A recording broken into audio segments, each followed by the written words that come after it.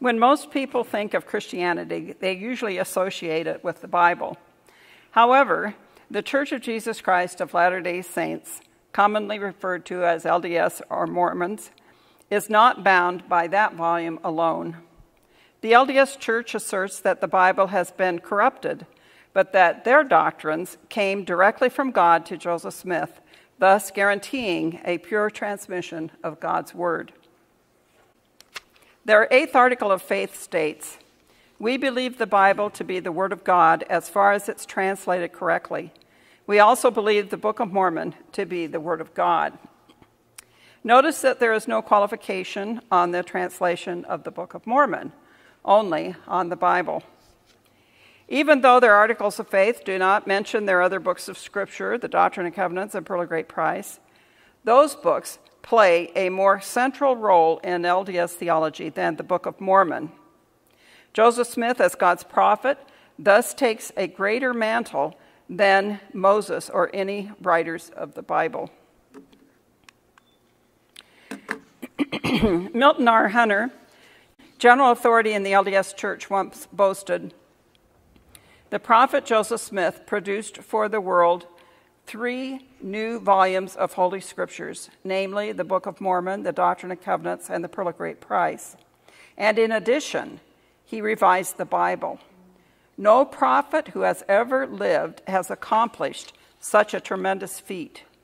There are only 177 pages in the Old Testament attributed to Moses, while Joseph Smith either translated through the power of God or received as direct revelation from Jehovah 835 pages. And that's in the Deseret News. Well, that's quite a claim.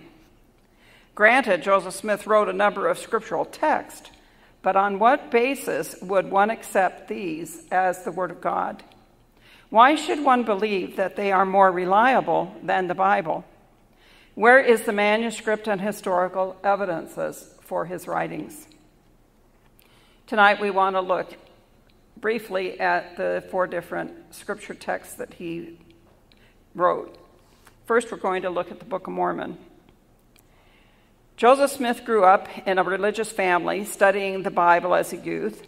However, his parents were not members of any particular church. When Joseph Smith was about 16, he found an unusual stone while digging a well for a neighbor, and later announced that the stone had special powers to locate lost objects or treasures. The LDS Church published a photo of Smith's magic stone in the October 2015 Ensign. For the next several years, Joseph Smith, his father, and various neighbors were engaged in treasure hunting, with Joseph acting as the diviner who could see in his stone where the treasures were hidden. However, some evil power always seemed to keep the prize from their grasp. After being arrested by the local magistrate in 1826 as a possible fraud preying on the local farmers, Joseph Smith turned his attention to another treasure, the Book of Mormon. For more information on Smith's magic involvement, see our book, Mormonism, Magic, and Masonry. Smith claimed that on September 21st, 1823, an angel appeared to him to commission him to translate an ancient set of gold plates, the long-lost record of God's dealings with the former inhabitants of the American continent. Smith's idea for such a metal record could have come from any number of books of that day, such as James Adair's 1775 book, The History of the American Indians, or Ethan Smith's 1825 book, View of the Hebrews, or from the 1826 book, Wonders of Nature and Providence Displayed by Josiah Priest. The main part of the Book of Mormon story covers from 600 BC to 421 AD and tells of a small group of Israelites fleeing Jerusalem who eventually settle in the Americas. The record, supposedly inscribed on golden plates, also included an appearance of Christ to the New World shortly after his crucifixion. The story concludes with a great battle at the hill Cumorah in about 400 AD, after which the plates were buried in a stone box in the hill in 421 AD. Hundreds of years after this, Moroni, the last scribe, hid the plates. He returned as an angel in 1823, of course after dying. He came back as an angel in 1823 to tell Joseph Smith where the plates were buried. And it was very convenient that it all was supposed to happen on a little hill down the street from Joseph's house. Along with the plates, the Lord supposedly preserved divine interpreters called the Urim and Thummim to enable a future translator to decipher the unknown script. These were described as large spectacles with crystal or stone lenses. When I say large, they were supposed to be too big for someone to look through the two crystals at one time. The question that comes to my mind is, who were they ever made for? If they were too big for Joseph to use, Goliath, I'm not sure who Joseph had in mind would use these huge spectacles. Anyways, God saved this Urim and Thummim all these years for Joseph Smith to use for translating.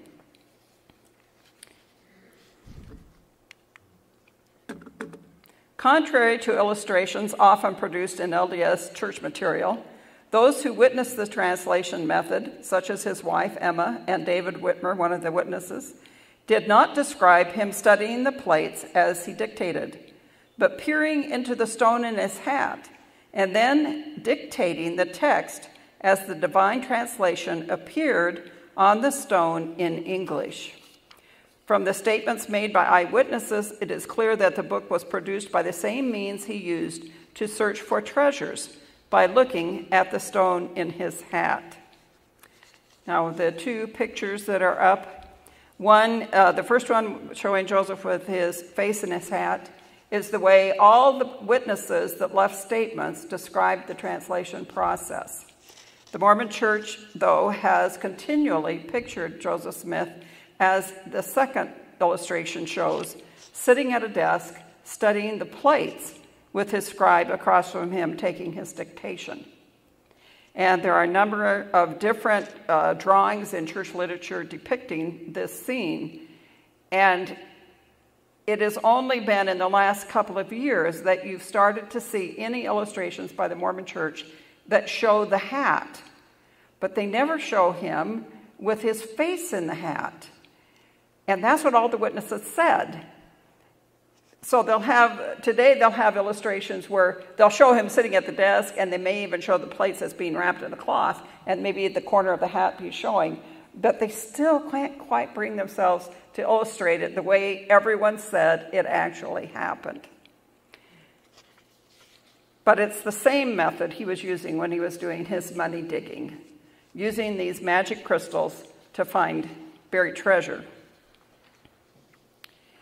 In spite of the divine magical method of reading the translation off the stone, like reading a text message on your cell phone, evidently the process was not infallible. The Book of Mormon was published in 1830. However, the next printing in 1837, thousands of words were changed. While most of these changes were to correct spelling and grammar, a few definitely affected the meaning of the text. Additional changes were made as recently as 1981 and 2010. For more on this, see our book, 3,913 Changes in the Book of Mormon. And yes, I counted them, and yes, I was the one that wrote in the margins of photos of an original Book of Mormon, all the changes that were made, which was interesting when a Mormon challenges me whether I've ever read the Book of Mormon. And I thought, well, yeah, I read the current one against the original, in fact, and marked all the changes. By the way, our count is off. I've been informed by Mormons that it's more like 4,000 changes. And, excuse me, I'm not going to go back and recount. Anyway, close enough. Joseph Smith anticipated Christians objecting to a new volume of Scripture, and he addressed the issue in his book. In approximately 550 BC, Nephi, a prophet and leader in the first part of Smith's New Scripture, was shown by an angel that in the last days there would be Gentiles, meaning the non-LDS people, that would be in the New World who would bring the Bible. There would be Gentiles, meaning non-LDS, in the New World who would bring the Bible to the descendants of the Book of Mormon people, the American Indians. However, the pure Word of God in the Bible had been corrupted by that great and abominable church, see 1 Nephi 13, and many important teachings had been removed. But God's Word to those in the New World would be preserved and used to establish God's true doctrine. This message was then expanded in 2 Nephi chapter 29, where God warns of those who will mock this new work of God, saying, quote, a Bible, we have got a Bible, and there cannot be any more Bible. I think that's interesting. At 550 BC, not only does someone have the concept of the Bible as a compilation of all the different books of the Old Testament, and including the New, but they even have the word Bible. By the way, they didn't have Bible word in 500 BC. At the end of the Book of Mormon, in Moroni 10, 4 through 6, a person is assured that if he will pray with a sincere heart, God will reveal the truthfulness of the book to him. Thus, the test of the Book of Mormon's historical validity is sidestepped, and the focus is diverted to the sincerity of the one praying. I might add here, no such test is given for the validity of the Bible. Yes, we pray. Yes, we come to God for wisdom and strength and guidance and all of those things, but that is not the way you test the message of Christ. I mean, you can use it as a test, but it's got to be grounded in the historic evidence for Christianity. Otherwise, you could follow any prophet, anyone claiming a new word from God, which I find with the polygamists. I've had polygamists that come in to talk with me, and they have every bit as strong a testimony of how God's revealed the truth of their particular branch of fundamentalism to them, the same as all the Mormons claim that they've had a revelation to them that it's true. And then I point out to them, there's got to be a way to break the deadlock because all your testimonies can't be right. But then they all point out, well, the other guys didn't pray right, so that's why they came up with a different answer.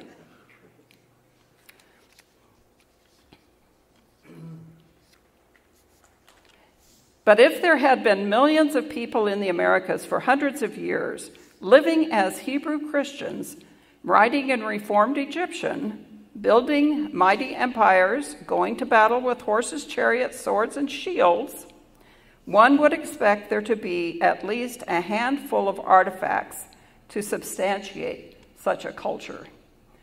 And as you read the Book of Mormon, you'll see that the two great battles between the Jaredites earlier and then the Nephite Lamanites after the time of Christ, the 400 period when they have that battle, they all happen on the same hill in upper state New York.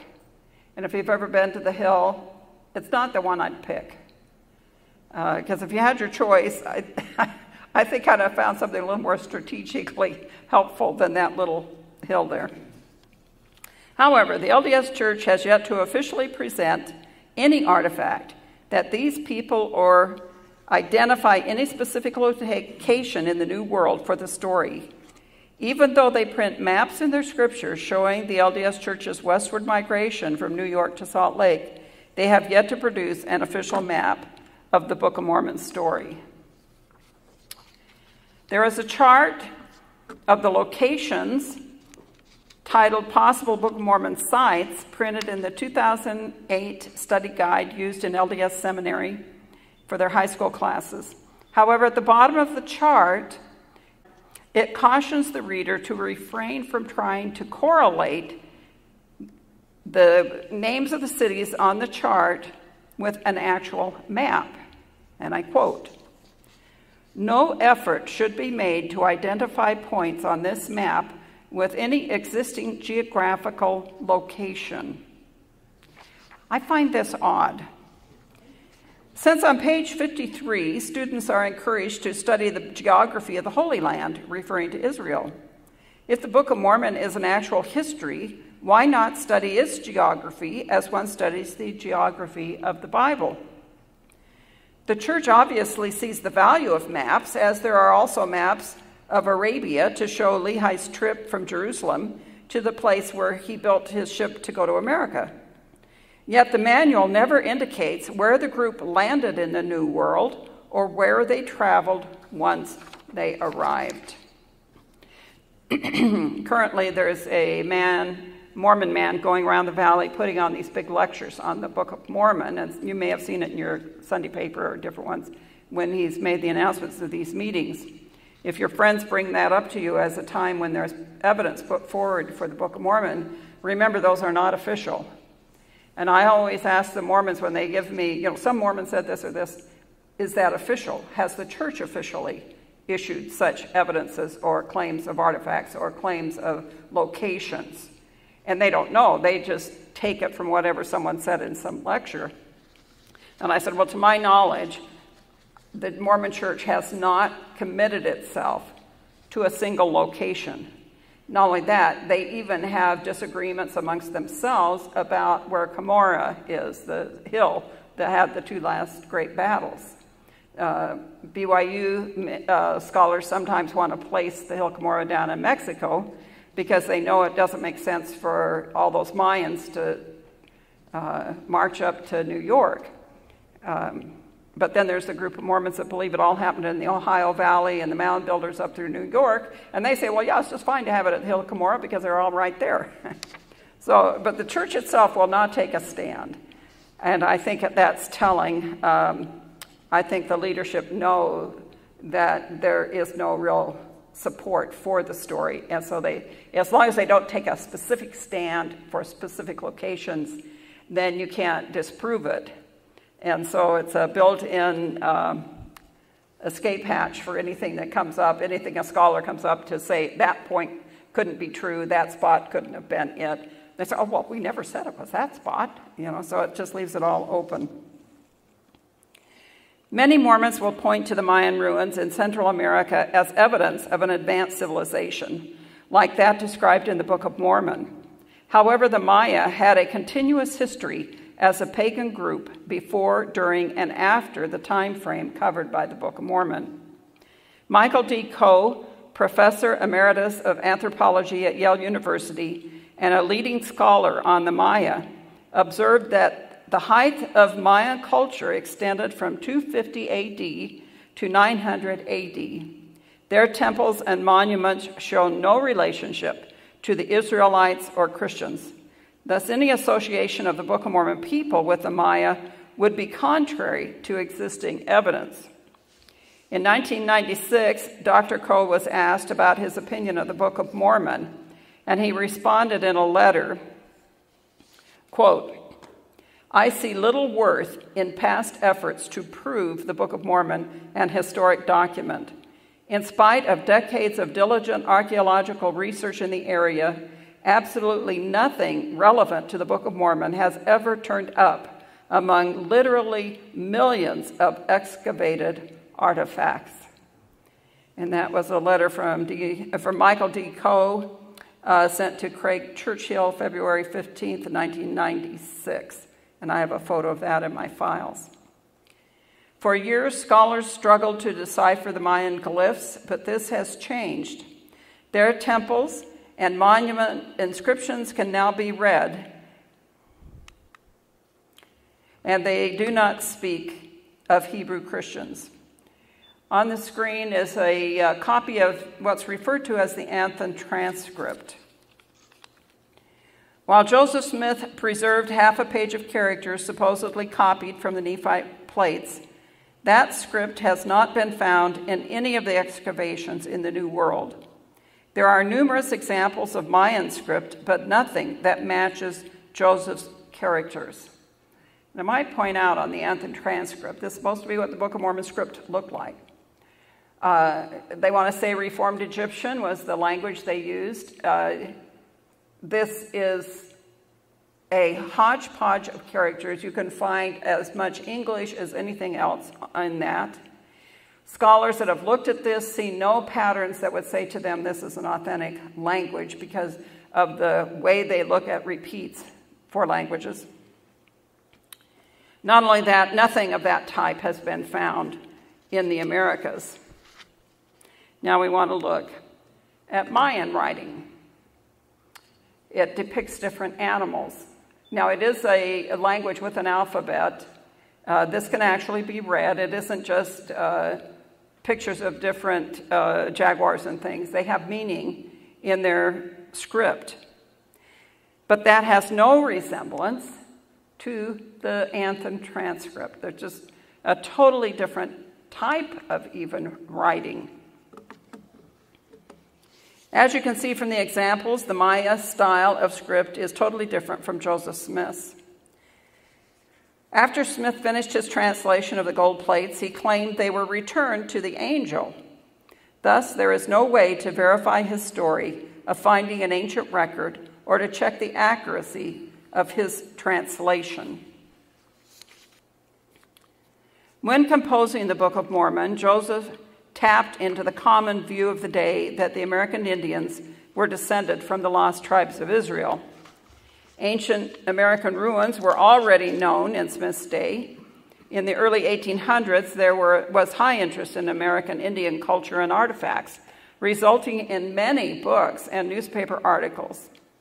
These writings often mentioned that the Indians claimed to have a book from God that had been lost, artifacts stored in stone boxes, claims of two different cultures, one more advanced than the other, legends of great battles. For example, the Smith's local newspaper, the Palmyra Register, for May 26th of 1819, reported that, quote, "This country was once inhabited by a race of people at least partially civilized, and that this race has been exterminated by the forefathers of the present and late tribes of Indians in this country," end of quote. This theme of Israelite descendant appeared in a number of books published prior to the Book of Mormon.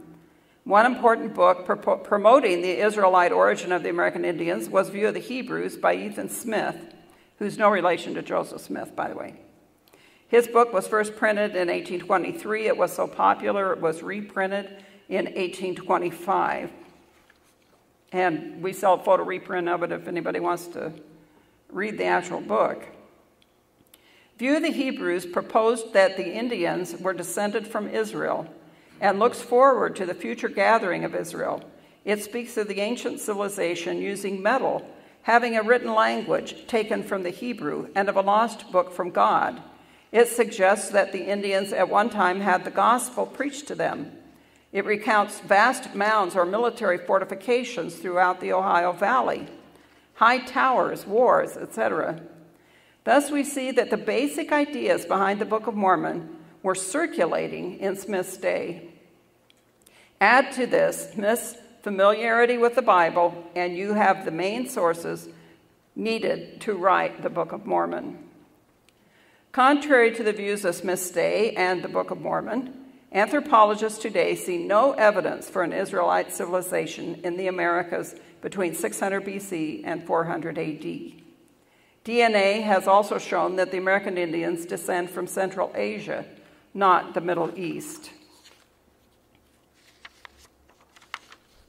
In April of 1830, Joseph Smith organized his church, the Church of Christ, which recognized both the Bible and the Book of Mormon as scripture.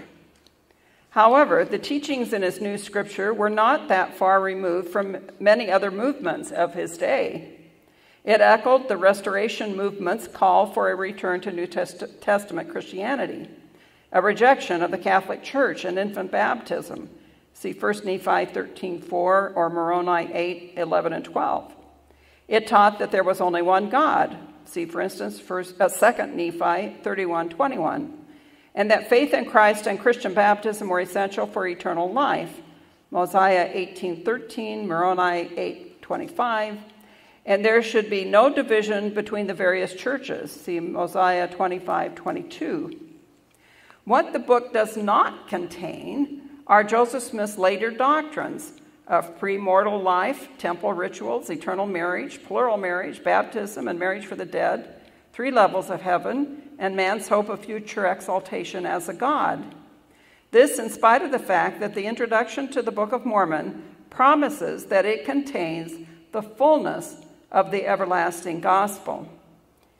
And this is one of the problems you find throughout the Joseph Smith's period of Mormonism.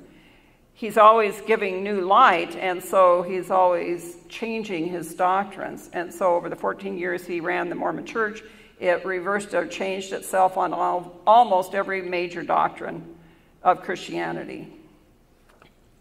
Two other problems for the Book of Mormon are the lifting of hundreds of phrases from the King James Version of the Bible and the introduction of New Testament concepts into the Book of Mormon before the time of Christ.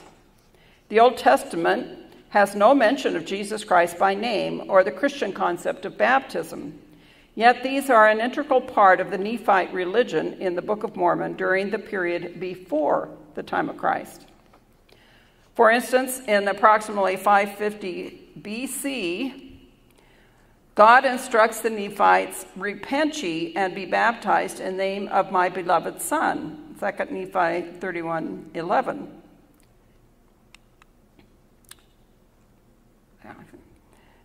Another Book of Mormon passage, supposedly written about 121 BC, contains words obviously taken from 1 Corinthians 15:58.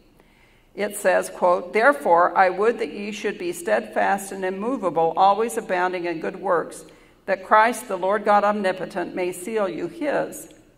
And that's found in Mosiah 5:15. But if you look at the King James Bible, at the 1 Corinthians 15:58, you would see, "Therefore, my beloved brethren, be ye steadfast, unmovable, always abounding in the work of the Lord."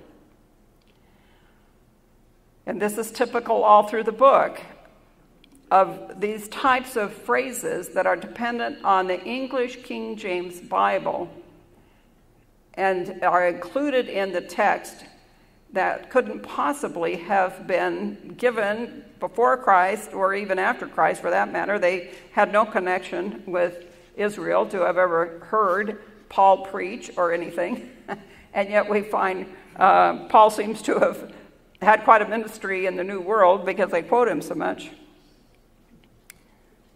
Hundreds of phrases from the Bible have been sprinkled throughout the Book of Mormon to give it the sound of Scripture. For more on this, see our book, Joseph Smith's Plagiarism of the Bible in the Book of Mormon.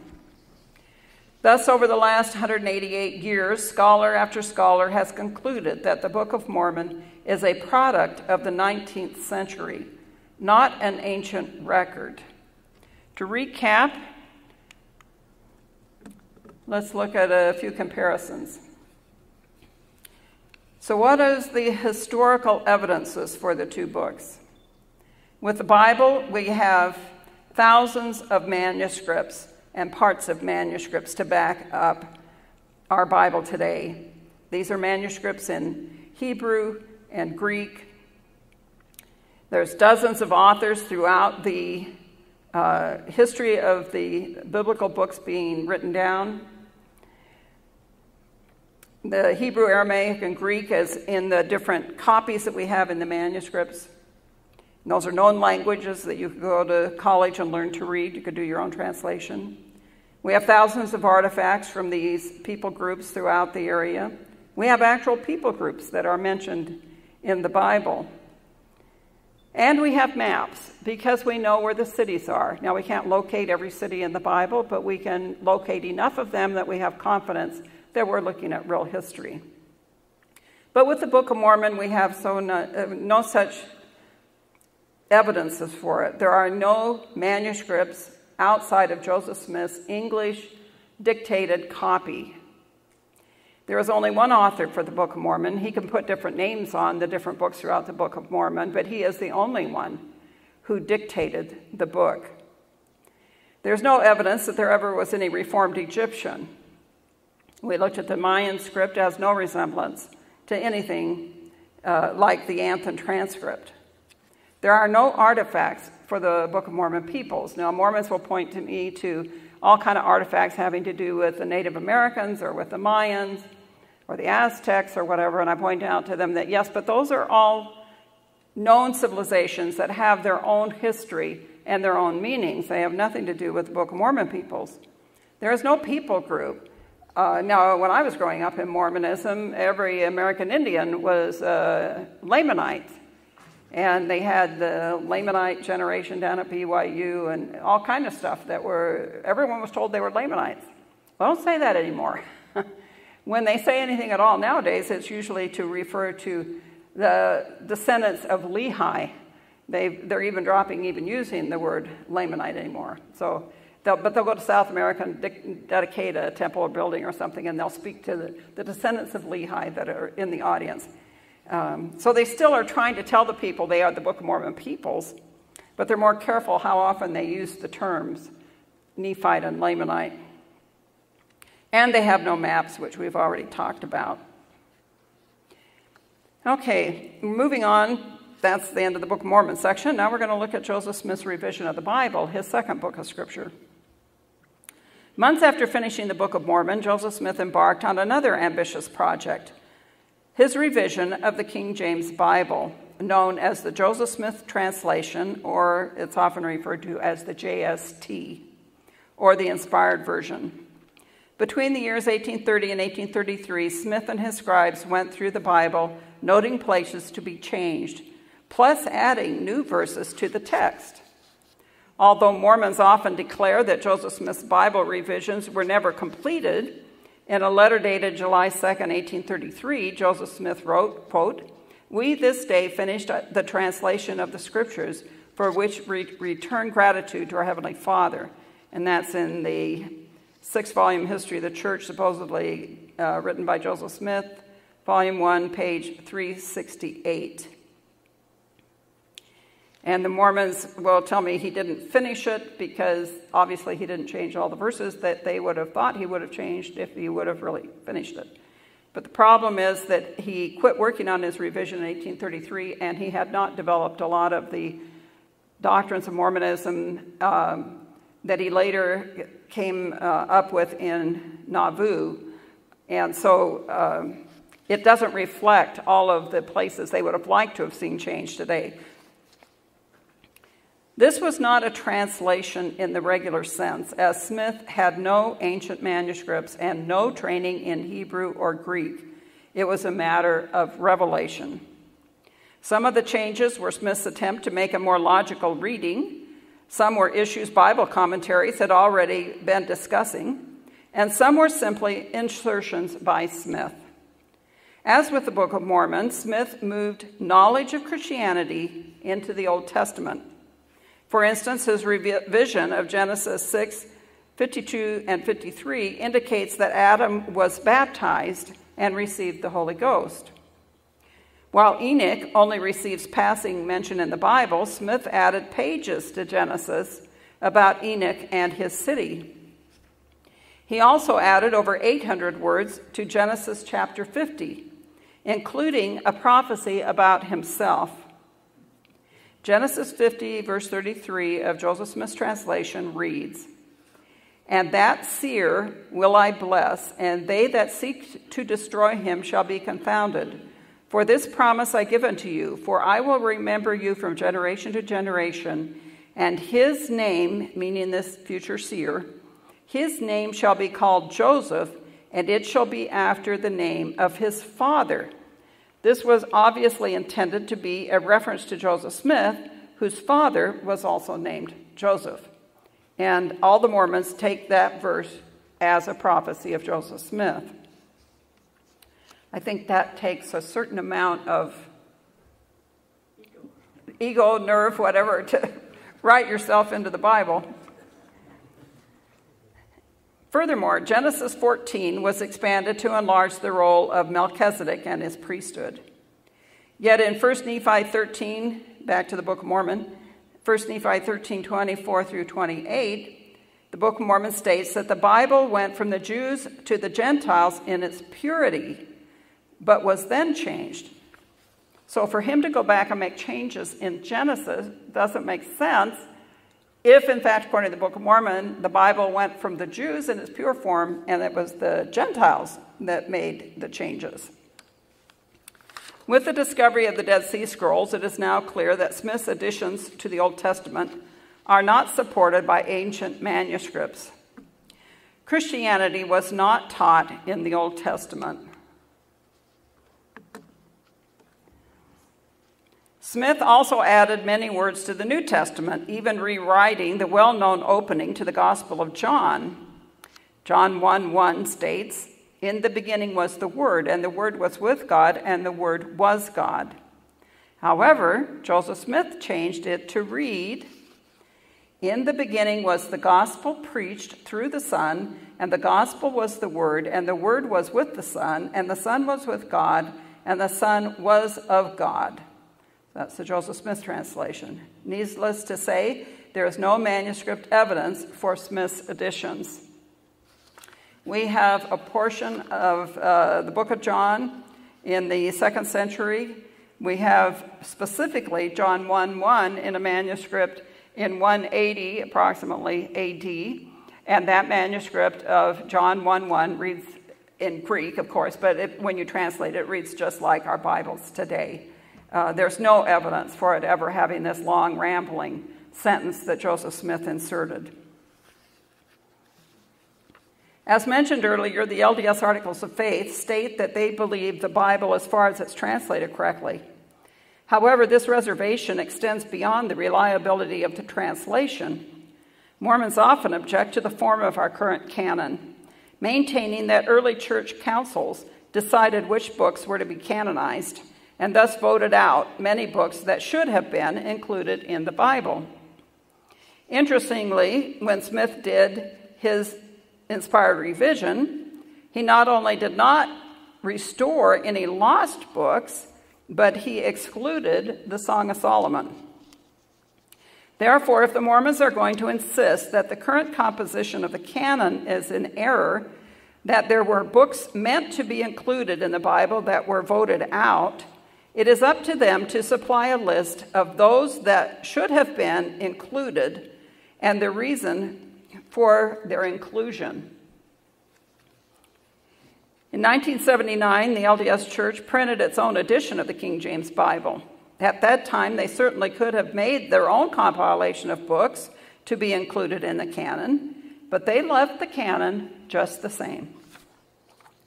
Now, they did put new footnotes and cross-referencing, but the text is, they still use the King James. They also included numerous extracts from Joseph Smith's Bible revision, but they're put at the back of the book. This certainly raises the question as to why their prophet has not seen fit to publish a corrected Bible if the one we have is so unreliable. And I think the answer to that is they know that it would be harder to get into doors to give their message if they had a totally revamped Bible. Now we want to look at the Doctrine and Covenants. One of the founding principles of Mormonism is the belief in continuing revelation through a prophet at the head of the church. The majority of Joseph Smith's revelations, covering 15 years, have been canonized in the Doctrine and Covenants. Section 1, verse 30 of the Doctrine and Covenants declares that Smith's church is the only true and living church upon the face of the whole earth. Section 13 tells of the appearance of John the Baptist to Joseph Smith and Oliver Cowdery, ordaining them to the Aaronic priesthood and giving them the authority to baptize. Section 22 revealed that all those who desired to unite with the LDS Church must submit to LDS baptism, regardless of the person's prior baptism in another church. While the Book of Mormon is the main book used in proselyting, Mormonism's more unique doctrines are found in the Doctrine and Covenants, such as pre-earth life in section 93, Aaronic Melchizedek priesthoods in section 107 and others sections as well. Plural gods start in section 121 and then continue in 132. Heavenly Father having a body of flesh and bones is in section 130. 3 levels of heaven are in section 76. Eternal marriage in section 131, polygamy and progression to godhood in section 132, baptism for the dead in section 124, And their dietary health code, known as the Word of Wisdom, is in section 89. On questions of doctrine, the Doctrine and Covenants takes precedent over both the Bible and the Book of Mormon. So you see this hierarchy of value in their scriptures. The Bible is at the bottom, it's the least reliable. Then the Book of Mormon, which is used for proselyting but not for proving doctrine. Then you get the Doctrine and Covenants, and then in a minute we'll talk about the Pearl of Great Price, which is even more far out in the doctrines that are introduced there. But and then of course above all of that is the current prophet, and he aces anything. So they can change anything any day. They are not bound by their printed word. Of the past 16 presidents of the LDS Church, only 2 besides Smith contributed a section to the Doctrine and Covenants. Section 136 is the only one attributed to Brigham Young, Joseph Smith's successor. In 1847, the Lord explained how the Mormons were to organize in various companies, sharing their goods among the group on their journey west to the Great Salt Lake. Section 138 is a dream of President Joseph F. Smith, dated October 3rd, 1918, which was not canonized until 1976. And I think the reason they canonized this old dream of this past prophet, Joseph F. Smith, was so that it wouldn't look like they had a closed canon. At the end of the Doctrine and Covenants are 2 official LDS church public declarations, which are presented as the result of a revelatory process, but they are not the actual revelations, thus relegating them to the end of the book in a different category called Declaration 1 and Declaration 2. Declaration 1 was issued in 1890 by President Wilford Woodruff, instructing members to no longer enter into plural marriages. But if you go and read what they term the manifesto, it is not written as an edict saying that it was the word from God that they were not to enter into polygamy. It was his advice because of the problems they're having with the government that they should stop entering into polygamy. And it didn't stop the practice. There's a book called Solemn Covenant by a historian, and in the back of it, he lists over 200 different top church leaders that took plural wives after 1890. It did not stop the practice, only it stopped it amongst the rank and file. The leaders still had some sort of backdoor approval to continue in polygamy. And my own great-grandpa, Brigham Young Jr., took a plural wife after the manifesto, and he was an apostle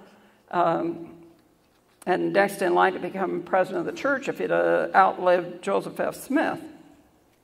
Declaration 2 was issued in 1978 under President Spencer W. Kimball, which announced the end of the priesthood ban on blacks, opening the way for them to be admitted to the temple. In the April 2008 General Conference, LDS Apostle Jeffrey R. Holland explained that the Mormon concept of continuing revelation, quote, "The fact of the matter is that virtually every prophet of the Old and New Testament has added scripture to that received by his predecessors. If one revelation to one prophet in one moment of time is sufficient for all time, what justifies these many others?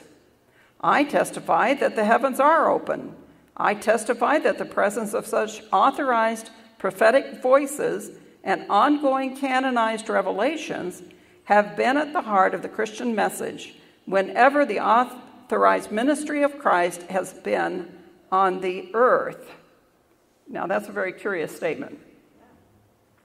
It has now been 40 years since any addition has been made to the Doctrine and Covenants, which raises the question of whether or not the LDS Church has arrived at a closed canon. Now, it's possible they will put something in the near future. I don't have any inside track on this, but because of the problem of looking like a closed canon, I wouldn't be surprised at some point if they make their declaration on the family, the proclamation on the family. I wouldn't be surprised to see it become a declaration number 3. But again, it doesn't say it's revelation. I don't think we're going to see another, quote, revelation, unless they resurrect an old one from one of the old prophets.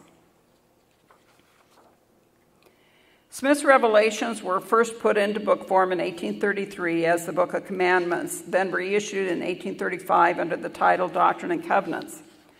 Since additional revelations have been received after the 1833 printing of the volume was enlarged, however, most members did not realize that Smith had rewritten the revelations when it was presented to them in 1835. And they had introduced new doctrines such as the inclusion of Melchizedek priesthood. David Whitmer, one of the witnesses to the Book of Mormon, stated that when it became known that Joseph Smith had changed his revelations, the result was that some of the members of the church left on account of it. So they printed the 1833 Book of Commandments. The press got destroyed. They had to leave Independence, Missouri. They end up in Kirtland, Ohio. They do a new edition of the printing of his revelations, change the name to Doctrine and Covenants, and they present it to the church for a vote. But most people had not examined the volume. They didn't know the revelations had been rewritten. Many of them wouldn't have even seen the 1833 printing because it was done in a different state. And so when the vote was taken, they didn't even know they were voting in a changed canon.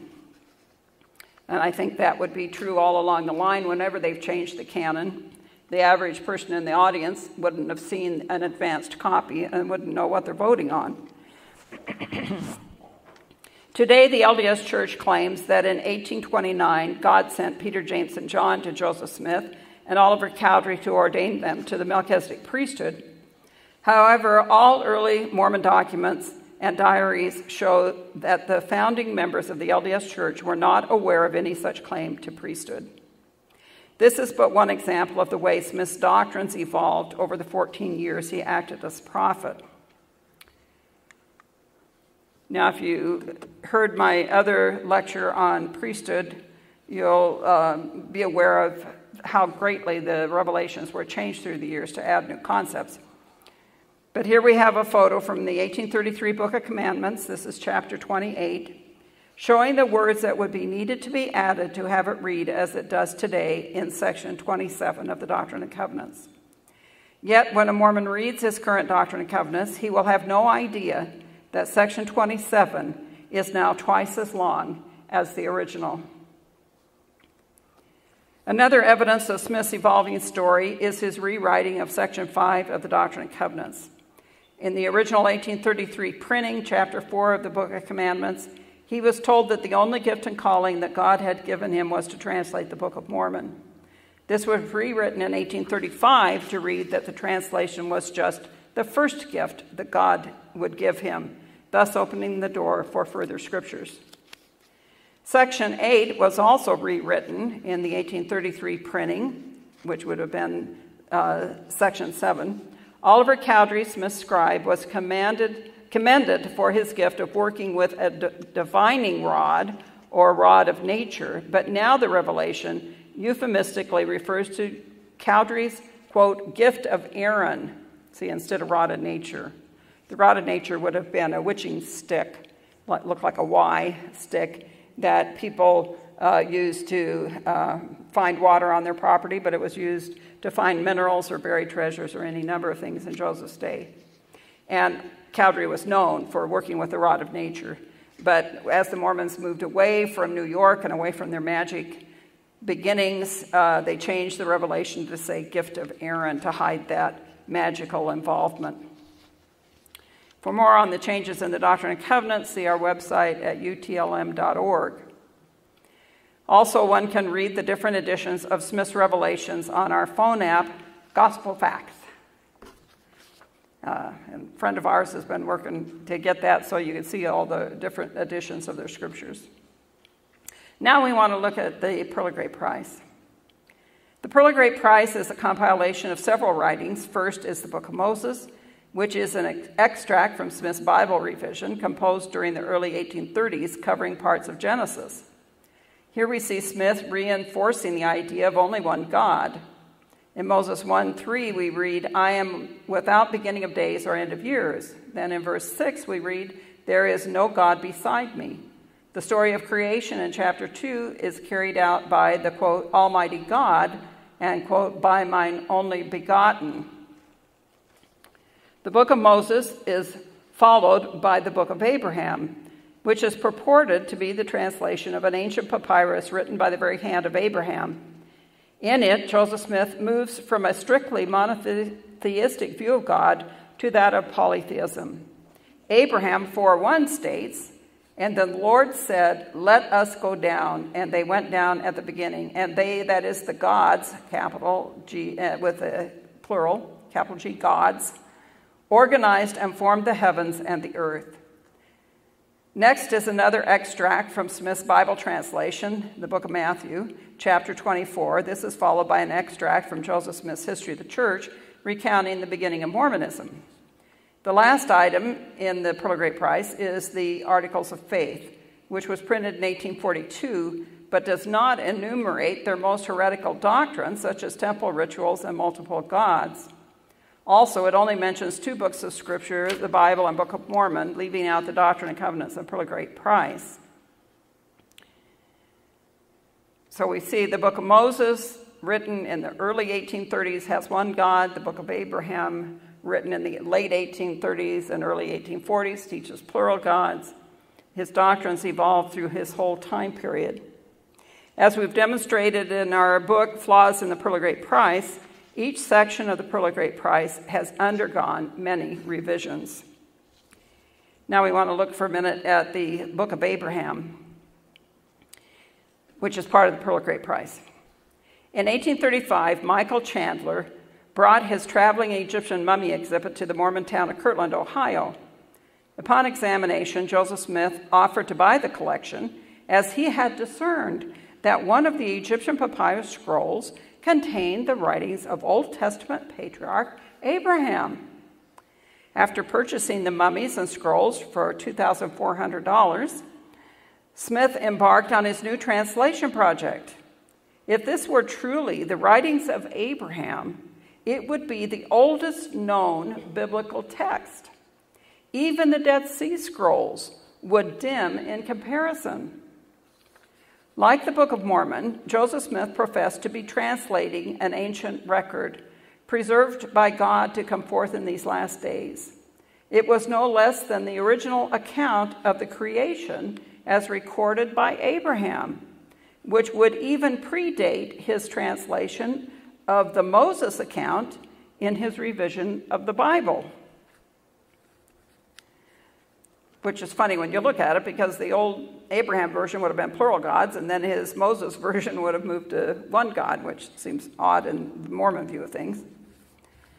During this time, the study of Egyptian hieroglyphics was in its infancy, which no doubt left Joseph feeling free to offer his interpretation of the papyri without fear of challenge.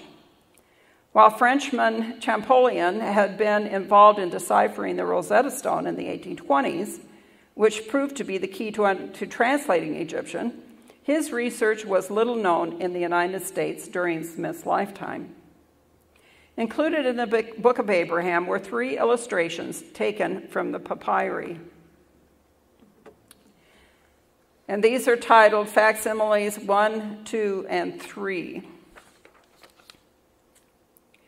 Facsimile number 1, which is on the screen, shows a black standing figure, a man lying on a couch, a bird, and 4 jars underneath the couch.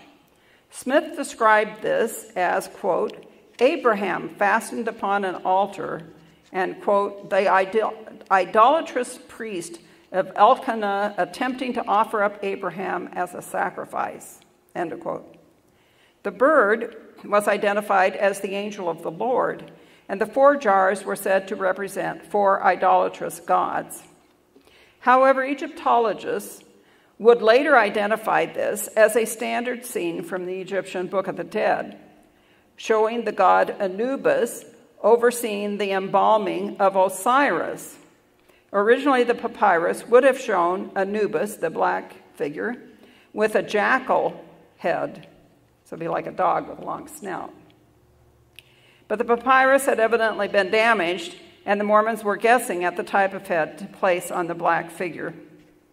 Underneath the couch are 4 canopic jars used to store the person's organs when you get embalmed.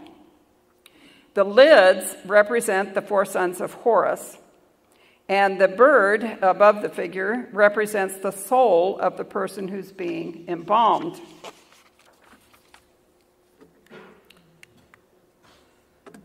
Facsimile number 2 is a disc with numerous figures and hieroglyphic inscriptions.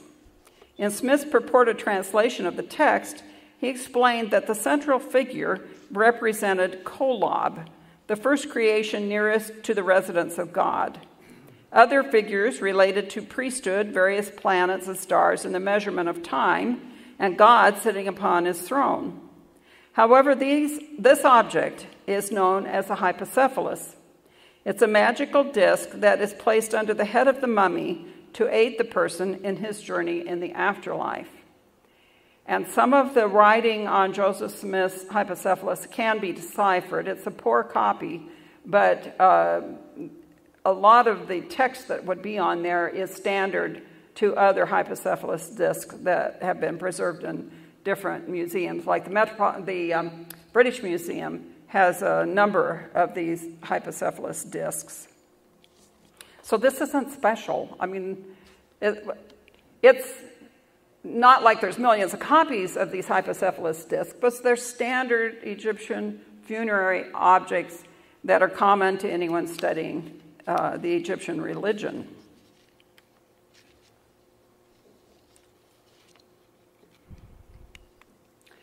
Here we have facsimile number 3. This is a picture of 5 figures, a woman standing behind a seated man, and then another woman, a man, and a black figure. And these 3 illustrations are all in their Pearl of Great Price today. Any copy of their scriptures that have Pearl of Great Price will have these illustrations. Joseph Smith explained that this was a picture of Abraham seated upon Pharaoh's throne, with Pharaoh standing behind him. Now, if you look, that's clearly a woman standing behind the guy sitting down. We can tell from her dress that's a woman. The cross thing that comes across for holding up her dress, and the way the dress is drawn, her hair, everything. And the horns on top tell us this is a particular deity. It isn't just up for grabs who this is. And Pharaoh sitting on the throne has the crown of Egypt. It's clearly who these people are. However, Egyptologists identify this as a judgment scene from the Book of the Dead, showing Isis standing behind the seated figure of Osiris. Standing in front of the seated figure, according to Joseph Smith, is a prince of Pharaoh. Smith identified, Prince of Pharaoh happens to be a woman. And it's the goddess Mot, the goddess of truth, and that we know that from the feather circle thing on top of her head that identifies her. Besides, their names are up in the stuff above their heads. He didn't copy the writing very good. Smith identified the next figure as Shulam, one of the king's principal waiters, and the black figure as Olimla, a slave belonging to the prince. However, the 3 figures in front of Osiris have been identified as Mot, the goddess of truth, the deceased person for whom the papyrus was made, and the black figure is the half-man jackal, half-jackal deity Anubis, the black figure. As scholars increased in their ability to read Egyptian hieroglyphs, attention was turned to examining the facsimiles reproduced in the Book of Abraham in 1912 and 1913. Several of the world's top Egyptologists of the day commented on Smith's interpretation of the drawings. One of the scholars who examined Smith's work was James H. Breasted, Ph.D., Haskell Oriental Museum, University of Chicago. And Breasted is still considered one of the top Egyptologists, if you were going to school on this, you would hear this man's name all the time. And here's his quote. "These three facsimiles of Egyptian documents in the Pearl of Great Price depict the most common objects in the mortuary religion of Egypt. Joseph Smith's interpretation of them as part of a unique revelation through Abraham, therefore, very clearly demonstrate that he," meaning Joseph Smith, "was totally unacquainted with the significance of these documents and absolutely ignorant of the simplest facts of Egyptian writing and civilization." Other Egyptologists have rendered similar verdicts of Smith's erroneous interpretations.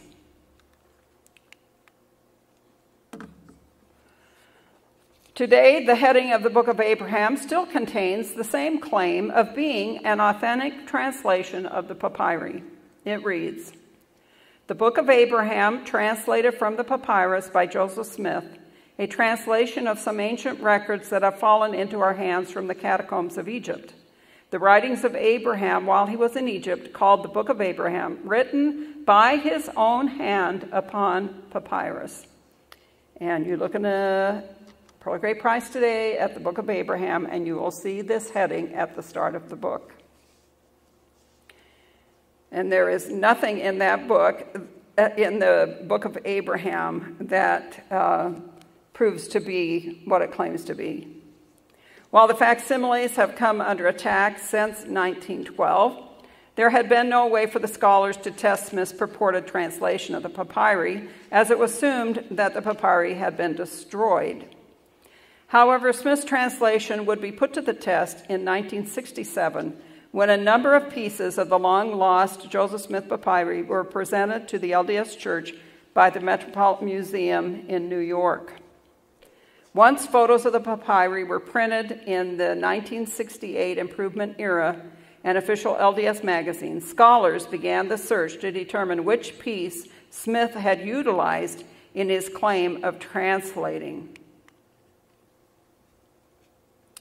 The piece was identified by comparing Joseph Smith's translation papers and his Egyptian alphabet and grammar with the papyri.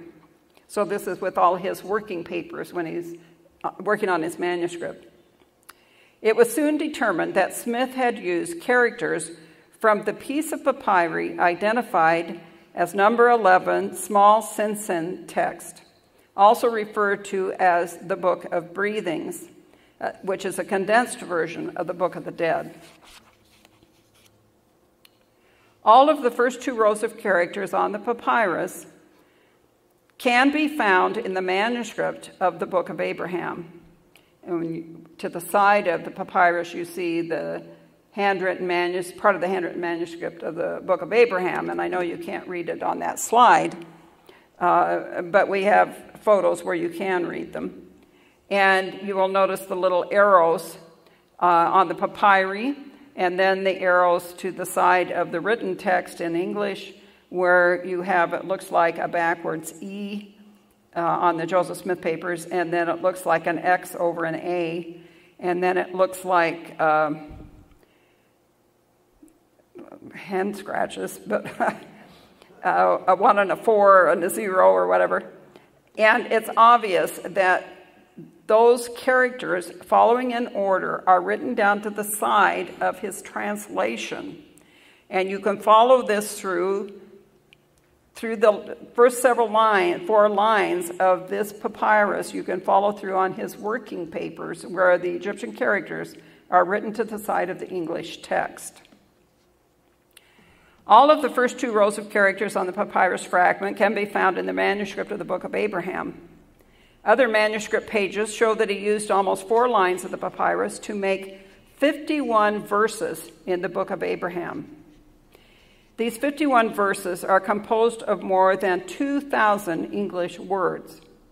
So you see 4 lines of Egyptian text there, and he makes that to be 2,000 English words.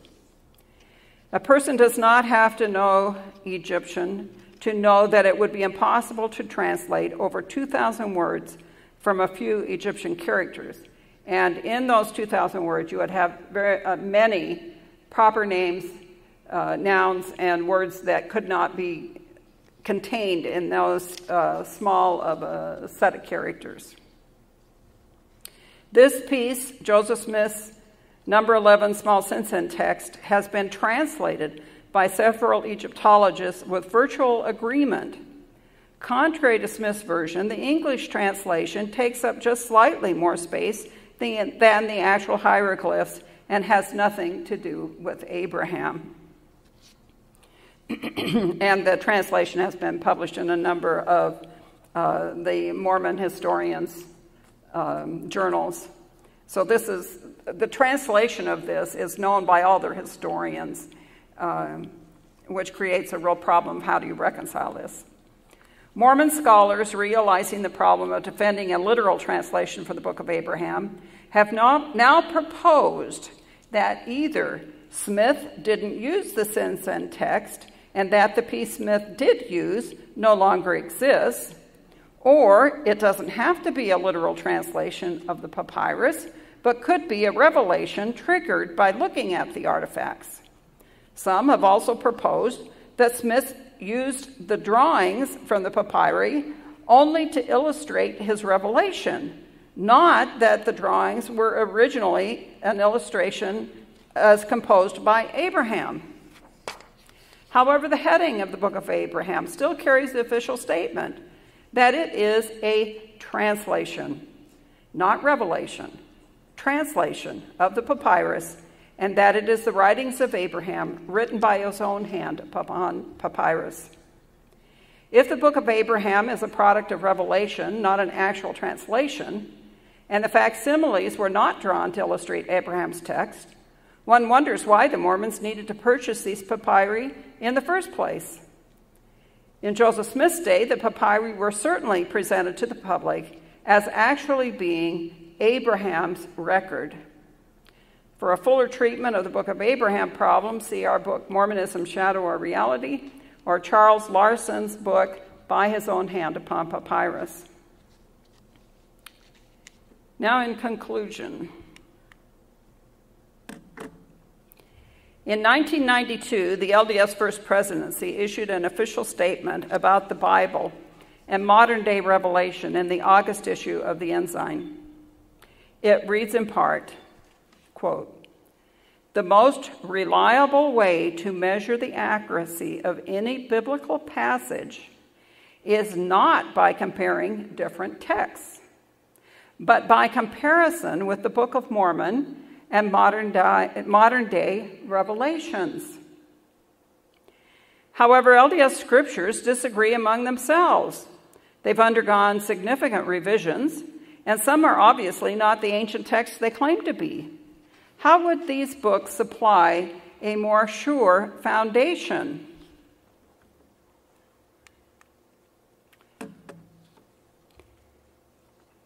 Mormon historian and author Gregory Prince observed, quote, speaking of the Mormons, "If they take the time to read their own history, they will understand that not a single significant LDS doctrine has gone unchanged throughout the entire history of the Church." The Bible, supported by ancient manuscripts, maps, and artifacts, was here long before Joseph Smith. It should stand as the point of reference for evaluating Smith's revelations, not the other way around. The great Isaiah manuscript from the Dead Sea Scrolls, dating 100 years before Christ, stands as a great witness to the careful preservation of the Scriptures. Today, we have thousands of ancient Bible manuscripts and pieces of manuscripts demonstrating that it has always carried the same message. There is no textual evidence that Mormonism's unique doctrines were ever part of the canon. There is ample evidence that LDS scriptures have gone through significant revision. And I want to make note here, I'm not saying there aren't disagreements on different manuscripts and different certain passages in the translation of the Bible. But there is no evidence of serious doctrinal tampering. For the Bible to have ever contained Mormonism would have demanded such great revision that surely some manuscript would have survived that would show that type of doctrine, and they simply are not there. Paul warned in Galatians 1, 6 through 8, I am astonished that you are so quickly deserting him who called you in the grace of Christ and are turning to a different gospel. Not that there is another one, but there are some who trouble you and want to distort the gospel of Christ. But even if we or an angel from heaven should preach to you a gospel contrary to the one we preach to you, let him be accursed. Surely Joseph Smith was preaching a different gospel than found in the New Testament. We do not have every word that Jesus uttered, but we have all that is necessary to come to him for eternal life. In John chapter 20, verses 30 through 31, we read, And many other signs truly did Jesus in the presence of his disciples, which are not written in this book, but these are written, that you might believe that Jesus is the Christ, the Son of God, and that believing you might have life through his name. Thank you.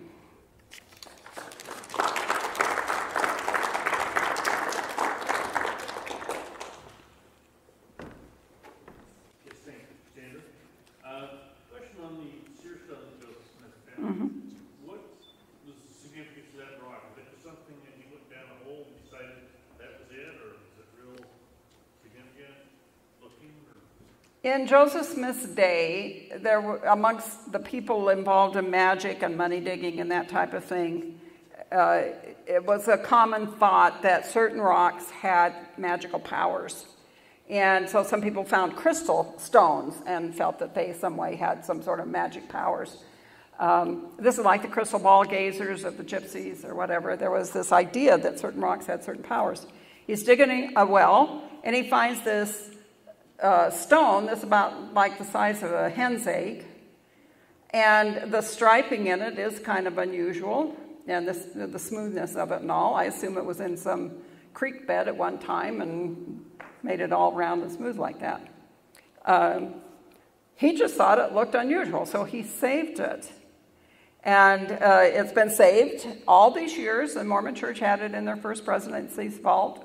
When they came to Utah, they brought it with them. And they just have never owned up to it until just a few years ago when there was so much historical research done that obviously they were going to have to discuss the stone. So they finally now have brought it out into the open. But it's not something they just found. They knew all along they had it in their vault. Many of the other early Mormons also had stones. And some of these stones they had would have been Indian artifacts. One of the early Mormons had a stone that was a round, kind of flattish stone that had little holes drilled in it, and it's an early American Indian artifact. And so some of them had these types of things. One of the stones is rectangular with a hole in the middle, kind of like a piece of slate or something. And so they didn't all have to be like an egg shape.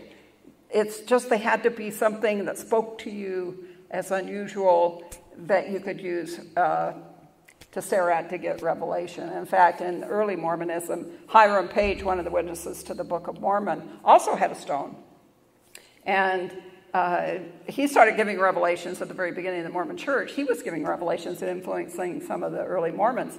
And so Joseph Smith gets a revelation then. Oh, wait a minute. Only one guy in the church gets to get the revelations through the stone.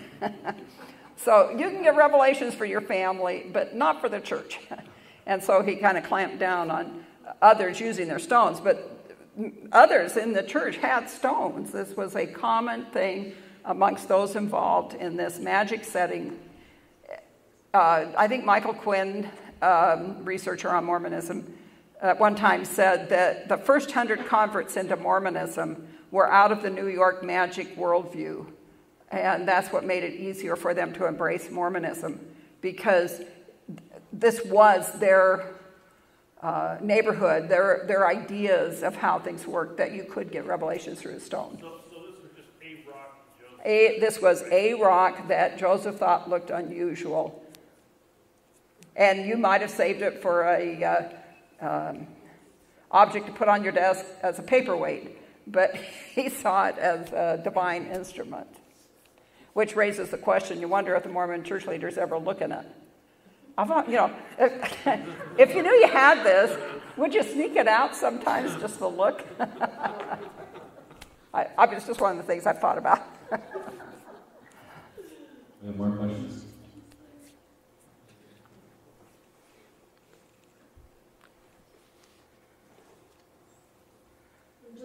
When Joseph Smith bought the Egyptian papyrus, did he know they were Egyptian? Yes.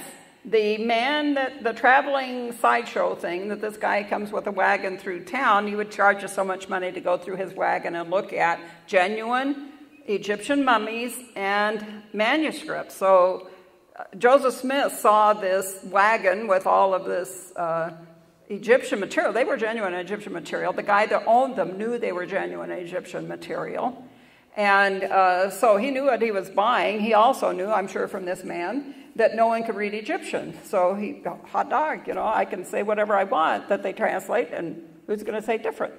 Only he didn't count on the fact that people would learn Egyptian, and that years later his documents would be challenged on the translation. But yes, he knew what he was buying. He was just counting on no one understanding what the writing was.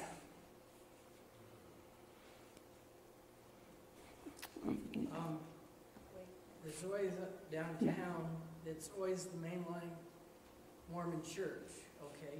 But I would suggest that the fundamentalists are really the mainline Mormon church because they outwardly practice polygamy, things like that. Yes, the point Lance was making was that with the changes in Mormonism through the years, it looks like the polygamous and the fundamentalist movements would be closer to early Mormonism than the actual official LDS church. And that would be true. Now, the polygamists have morphed into some of their own ideas as well. They've changed through the years. But in general, they probably are founded more on Brigham Young's Mormonism than the current church today. And which I find funny that the Mormons want to hold Brigham Young as a prophet of God, but they don't want to look at what he taught. It's like, yes, he was a prophet, but we don't study what he wrote. Okay, how do you skip prophets if you have this chain of authority? Then it seems like each prophet should be valuable to study what they taught. And if they taught on the doctrine of God, I would think that a prophet would be pretty important to listen to. And yet they don't follow Brigham Young's Adam God doctrine.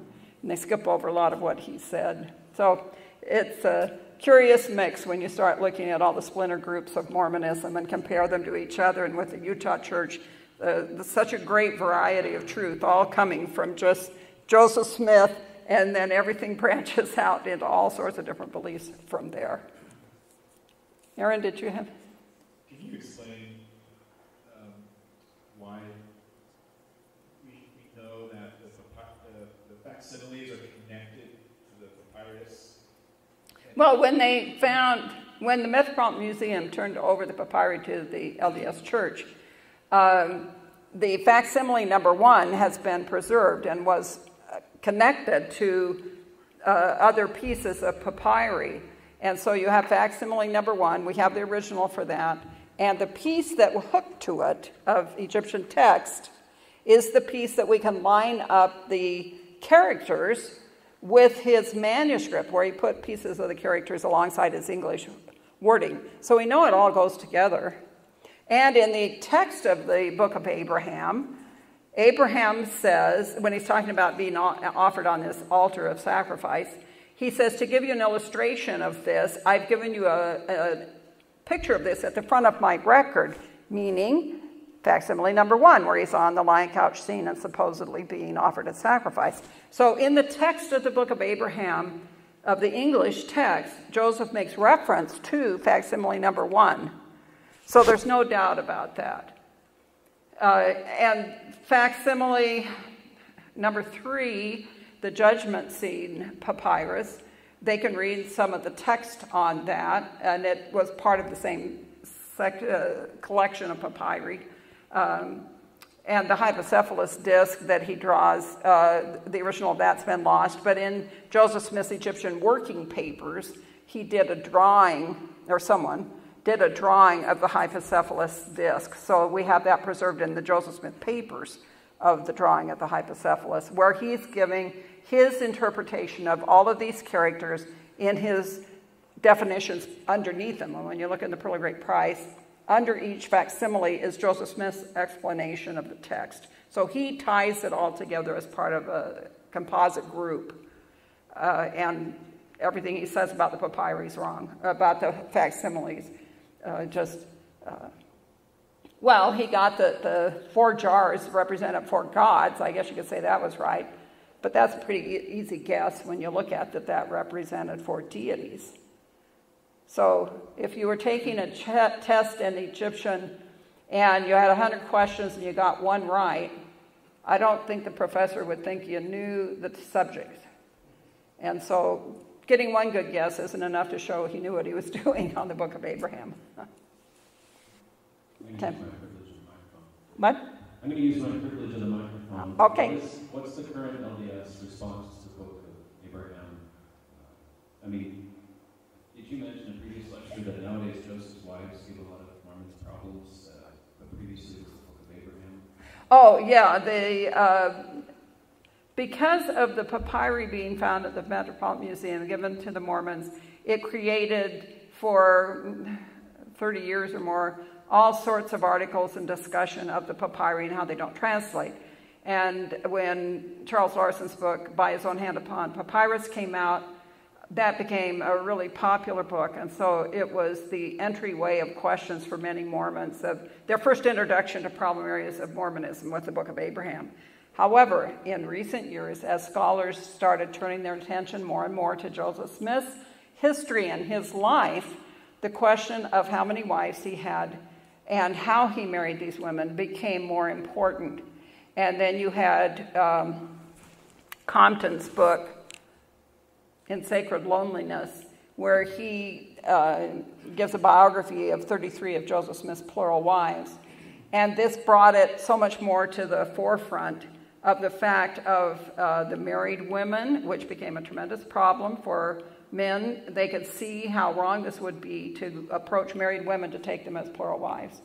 And as that became more known and discussed, then polyandry, a woman having more than one husband, became an easier problem to understand and grasp.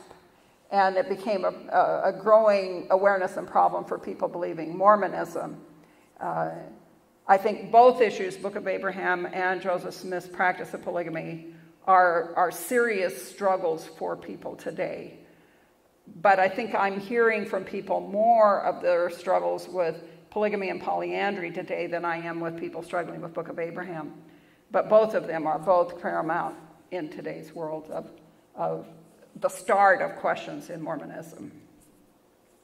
Why did the museum give to the church? Okay, the question was, why did the Metropolitan turn the papyri over to the church? Well, that's another story. As I understand it, the Metropolitan Museum was going through a remodeling and was looking for any ways to capitalize on their collections to do better displays and more artifacts and things for the museum. The museum knew that these were the Joseph Smith papyri. They had known what was in their possession since, I forget when they purchased them, in the early part of the 1900s. And they purchased them from descendant of a family member that was a housekeeper to the Smiths or something. And so there was a provenance with the papyri that they knew when they bought them it was the Joseph Smith papyri. Now, they may have had in mind to do something with those at some point, but they changed directors of the museum after they acquired them, and they evidently were, the next guy that wasn't interested in the Mormons, he put it in the back drawer, and nothing was done with it. And so along comes, in the 1960s, Professor Atiyah, who was a Coptic Christian who taught at the University of Utah and was the head of their Oriental studies and Egyptian studies and that here in Utah, was back at the Metropolitan Museum doing studies. And so some smart guy at the museum thought, oh, this is our chance. We'll just slide those pictures in front of Dr. Atiyah while he's sitting here researching and see if he makes any connection. Well, anyone that's been around the Mormons and the Book of Abraham would recognize facsimile number 1. Dr. Atiyah, thought you might be interested in looking at this particular papyri. Oh, my goodness. This is Joseph Smith's papyri, you know. So they did not give the papyri to the Mormons, and this was brought out. The director of the museum was interviewed later, and there are different published interviews with the people involved, and the director of the Metropolitan, can't remember his name. Anyways, he was asked about, well, do you guys just go around giving stuff away to people that are interested? And they said, oh, no. No, this was made possible because of a gift to the museum. In other words, the Mormon Church went to a mission president and asked him to buy some ancient Egyptian artifacts to donate to the Metropolitan, so the Metropolitan would be able to gift the papyri to the Mormon Church. So the Mormon Church could say, we didn't buy them. They always have a deniability to build into anything. We saw this in the Mark Hoffman case. They always want deniability. They had someone else buy things rather than themselves. And so they have a mission president make a donation to the museum that puts the museum in a frame of mind to give the papyri to the Mormon Church. So it was an exchange. But the Mormons knew what they were buying. The Metropolitan knew what they were turning over. Everyone knew what they had. And it turned out to be a big headache for the church. I'm sure they wish they'd have never said, yes, we want to buy them. I think we're going to close now. I'm getting tired of standing. Yeah. If you have more questions, Sandra, Yeah, talk to me afterwards.